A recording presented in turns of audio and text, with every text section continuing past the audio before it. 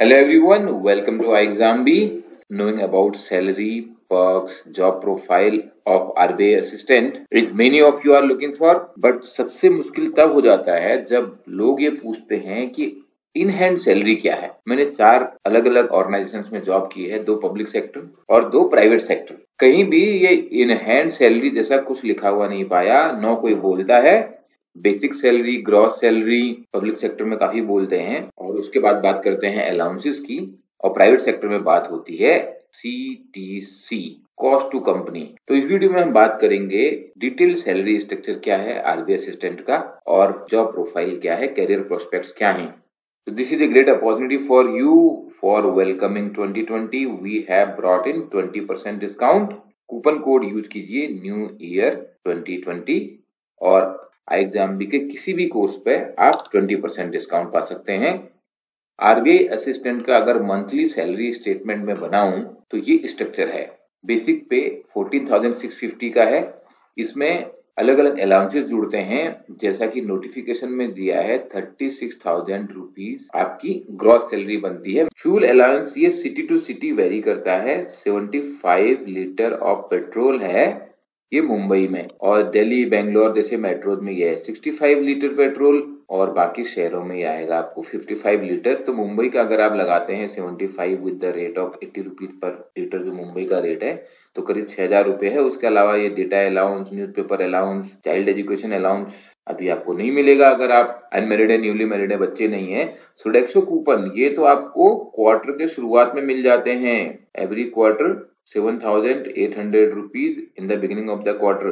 तो करीब करीब आप देख रहे हैं 49,000 रुपीज का आपका कंपनसेशन है मंथली। अभी मैं इसमें पर्क्स की बात नहीं कर रहा, I will come to that. And also understand कि this is going to be increased another 15 to 25%, क्योंकि सारे बैंकों का नवंबर 2017 से सैलरी सेटलमेंट बाकी है। Every 5 year there is a veg settlement in banking industry, और हर बार वो 2, 2.5 साल 3 साल पीछे ही आता है।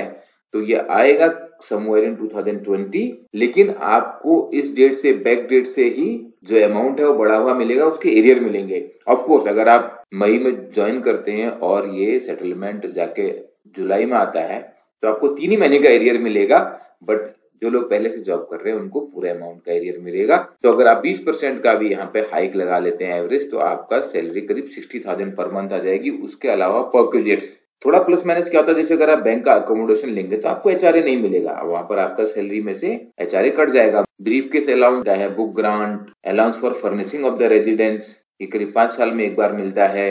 डिस्पेंसरी फैसिलिटीज, आरबीआई के हर ऑफिस में एक बैंक मेडिकल ऑफिसर है और एक डिस्पेंसरी है, तो आपको कोई भी मेडिकल एक्सपेंसेस, छोटी मोटी दवाइयां तो ऑफिस में मिल जाती हैं।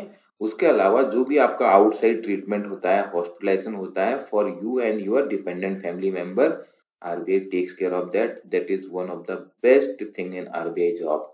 और आपको इंटरेस्ट फ्री फेस्टिवल एडवांस मिलता है।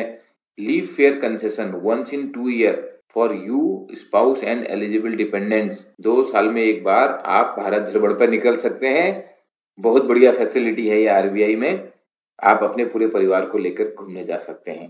उसके अलावा आपको बहुत ही कंसेशनल रेट पे हाउसिंग के लिए, कार के लिए, बच्चों के एजुकेशन के लिए और दूसरे कंज्यूमर आर्टिकल खरीदने के लिए लोन मिलता है। और जो पेंशन है वो as per new pension scheme है बेस्ड ऑन द कंट्रीब्यूशन। इसके अलावा ग्रेजुटी मिलती है, जो अमाउंट आपके अकाउंट में क्रेडिट होता रहता है।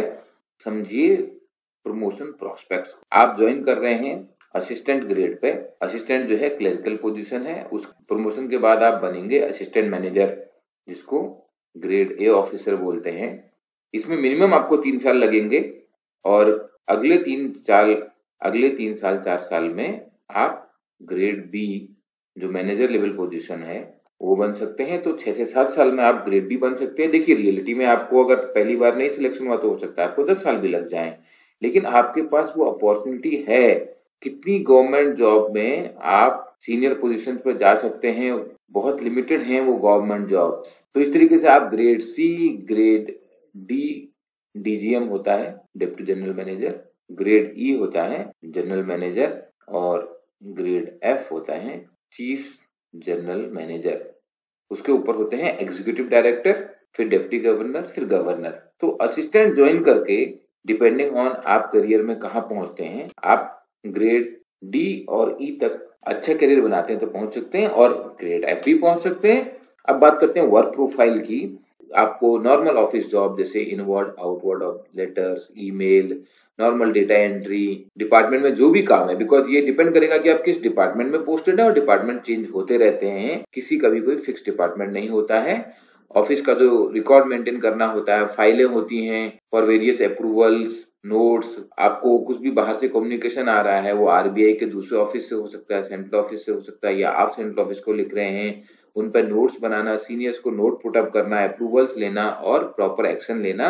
अगर आप बैंकिंग डिपार्टमेंट में हैं, sorry for the spelling mistake, banking department, तो वहां पर आप टेलर के रूप में भी काम कर रहे होंगे और इशू डिपार्टमेंट में एक्चुअली कैश का काम होता है आरबीआई में। तो डिपेंडिंग ऑन डिपार्टमेंट आप नॉर्मल ऑफिस वर्क कर रहे होंगे, लेकिन क्योंकि आरबीआई में कोई टारगेट, कोई वर्क प्रेशर वैसा नहीं है, आरबीआई के कस्टमर बैंक है और गवर्नमेंट डिपार्टमेंट्स हैं, तो उन्हीं से आपको डील करना होता है। और ओवरऑल अगर आप अपनी जॉब को देखें तो आप कर रहे हैं काम इंडिया के सेंट्रल बैंक के साथ, वो आपको जॉब सेटिस्फेक्शन प्रोवाइड करता है कि उसका एक सोशल स्टेटस है और उस जॉब में बहुत नॉलेज है।